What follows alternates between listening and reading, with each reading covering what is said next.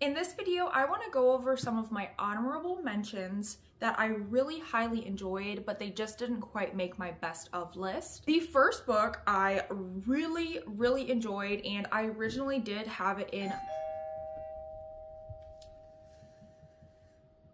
The first book that I originally had in my best of list, but I was trying to get the list down and I took it out. That book is Frankenstein by Mary Shelley. I read Frankenstein for the first time in October and I enjoyed my reading experience so much. It has become probably my favorite classic of all time, if you don't count The Haunting of Hill House by Shirley Jackson, which is more of a modern classic. I really connected to it. I found it so easy to read, and I am a person who does struggle reading classics sometimes because I find the language so challenging to understand, and for that reason it's almost like a barrier of entry for me to really feel immersed in the novel. But I didn't have that problem with Frankenstein.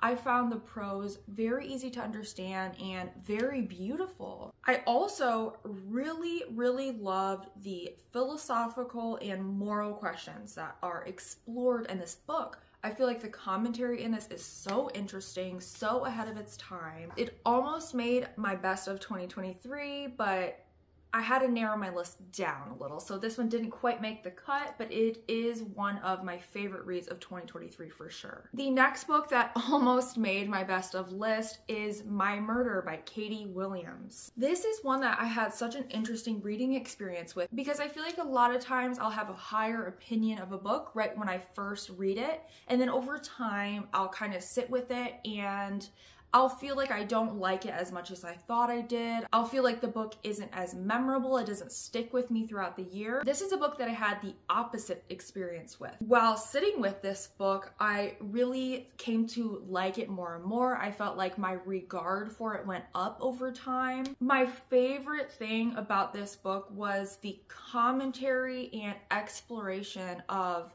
our society's obsession with true crime. This book really stuck with me. I feel like it was very relevant, and it's one that I really do want to reread. I bought myself a physical copy of this so I could reread it at one point because I did listen to this in audiobook format, and I feel like I listened to it way too quickly and didn't really give myself time to properly absorb some of the commentary in this. I feel like this almost would have definitely made my best of the year list if I had given myself time to reread it before that point. The next honorable mention is Death on the Nile by Agatha Christie. I have had such a fascination with Agatha Christie this year. I have read so many of her books. Starting over the summer, I really got invested in started reading through the Hercule Poirot series. I read a few of her standalones, and I'm really enjoying making my way through her backlist. And this is definitely my favorite one I read. It is one of my more recent Agatha Christie reads. The biggest strength of Death on the Nile over all the other Agatha Christie books that I have read is that the characters in this book are so colorful. They're so vivid and they pop off the page. That is a sort of book that will stick with me. There's just something to me that is so different and special about Death on the Nile versus the other Agatha Christie books I've read. The ending was very shocking to me. I had such a fun time reading this book, and just for enjoyment alone, this book is definitely an honorable mention of 2023. The next honorable mention is For Your Own Good by Samantha Downing. This is another one that I really debated putting on my best of the year list because I loved reading this book so much. Like I just said for Death on the Nile, this is a book that I got so much enjoyment out of. Like, I just had so much pure fun reading this book. This is one of those very rare thrillers that I feel like is actually so different and really stands out from all of the rest. I love that I was never fully settled in the story or never got a chance to get comfortable, because as soon as I thought I understood where the book was going. The author would throw a plot twist at you, and it was just so interesting and engaging. This is also a book that I really love the use of multiple character perspectives. A lot of times I feel like rotating character POVs is something that will really detract from my enjoyment of a book. A lot of times we will have a viewpoint from a character that feels very unnecessary. It doesn't add anything to the story. And again, this is one of those rare books where I feel like the multiple character POVs was so well used, very intentional, and every character that Samantha Downing decided to rotate between added something important to the storyline. My next honorable mention of the year is Strega by Joanne Like Holmes. This is a sort of book that I would not recommend widely. I think this is a book that not many people are going to enjoy.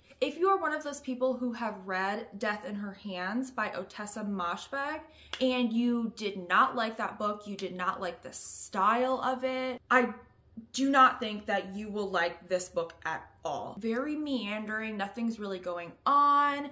The writing is very interesting and different, but the storyline itself is very slow. I feel like a lot of people are gonna read this and they're gonna say at the end, I don't get it, what was the point? Those are the kind of books that stick with me and keep me thinking about it after the last page. So I really enjoyed this book because I found the writing so delicious, very witchy. That's what I'm looking for, as I feel like I've read so many books this year that don't stand out from one another. I want books that are very different that I haven't read before, and this is definitely one of those. My next honorable mention is The Troop by Nick Cutter. I was just so impressed with this book, primarily for the actual writing of the book. I was so in awe over and over again by just how descriptive Nick Cutter was able to get with very minute details. I feel like he did such a good job by evoking all the senses of the reader. He would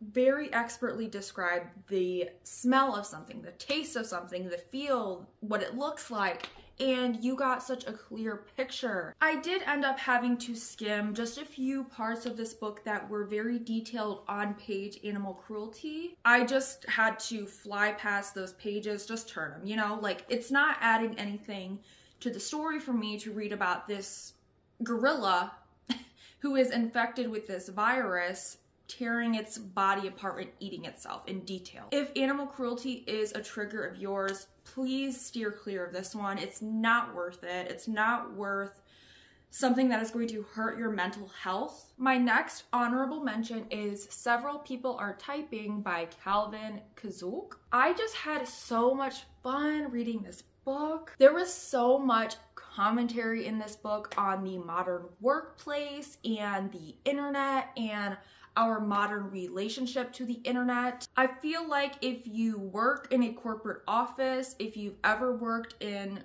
that sort of corporate environment, you will find this book incredibly relatable. I really love the symbolism in this book. I loved the symbolism on the cover. The author of this book did such a great job making allusions to the depression that we feel and the sadness that comes from the endless scrolling. Honestly, reading this book, I wanted to analyze everything. I found this book to be so entertaining, but also contained so much valuable commentary, and I feel like that is the sweet spot for me. I want a book to say something, but also be super entertaining and fun, and this was definitely that. My next honorable mention is a kind of surprising one because it's actually a romance, and if you've been watching my channel, you know romance is one of my least favorite genres. It's not because I just inherently hate romance, but I often find the way that authors write about it, it's not done in a way that I can get along with because it's sometimes very cheesy. But this is an example of a romance that I really enjoyed. Okay, enough so that it is an honorable mention of one of my favorite reads of the year, and that is Kiss Her Once for Me by Alison Cochrane. I can't think of a book in recent memory that made me literally like break down in tears streaming down my cheeks reading, and this book did that to me. I think I felt so connected to these characters. The two main characters of this book really entranced me. I feel like the author did such a wonderful job building depth into them, and I was so deeply rooting for them. I wanted them to be together. I did have a few small critiques for this book. Like, it wasn't a full 5-star for me, but it's one that I definitely have to place as an honorable mention just because of how much it impacted me while reading it. My next honorable mention is The Honeys by Ryan LaSala. I genuinely feel like this may be the most beautiful book that I own. Just the cover design is stunning. There's also really beautiful like chapter headings in this book and really smart details that kind of give you hints and clues. They get more warped the farther in you go reading this, which is such a nice touch because it really plays into what's going on in the story, where the farther that the main character gets pulled into this world, the more off-kilter things start to feel for them. I really liked and appreciated the fact that we are following a gender fluid main character in this book, and I thought it was so interesting to see toxic masculinity challenged through a gender fluid point of view. My favorite thing about The Honeys was the writing in this book. Ryan LaSala is a fantastic author. I definitely want to continue reading from him because this book convinced me that he has a gift and a skill for writing. I did not love his new 2023 release, Beholder,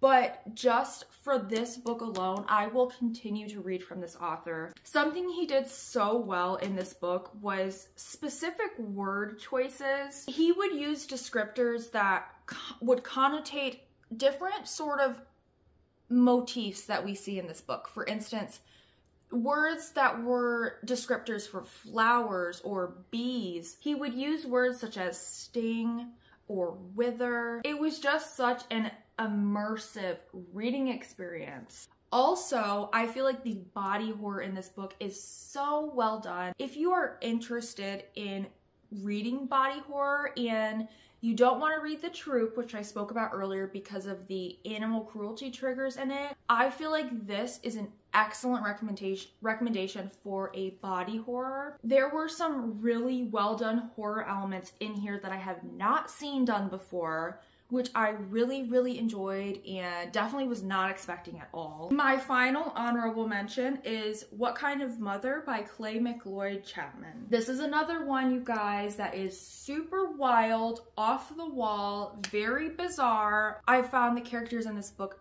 very easy to connect to and root for. I also really loved like the sea swamp setting of this. I thought that was really like atmospheric. I do feel like this book takes some time to get into. The first half is a little bit slow, but the second half of this book really takes off, and the last 50 pages of this book are like a total fever dream. Very similar to Ghost Eaters, actually, in my opinion, because the end of that book also felt like such a fever dream to me. That's totally one of my buzzwords. If you tell me that book reads like a fever dream, I know that I'm gonna love it, and this is definitely one that did that for me. Those are my honorable mentions of 2023, the books that did not quite make my best of the year list, but ones that I feel like really stuck out to me. What's really interesting is not all of these books were actually 5 stars. So while not every book on this list is like absolutely perfect, what these books have that set them apart is how different and original they are, how much they stood out to me. Over the 200 books I read this year, these books really had something very special about them. If you have not already seen it and you're interested in seeing the books that did make my best of the year, definitely check out this video next. Several of the books that I talked about in this video were originally on my best of list. I had to narrow it down. I couldn't sit here and give you guys a 20 book long list. These are the best 15 that I read in 2023.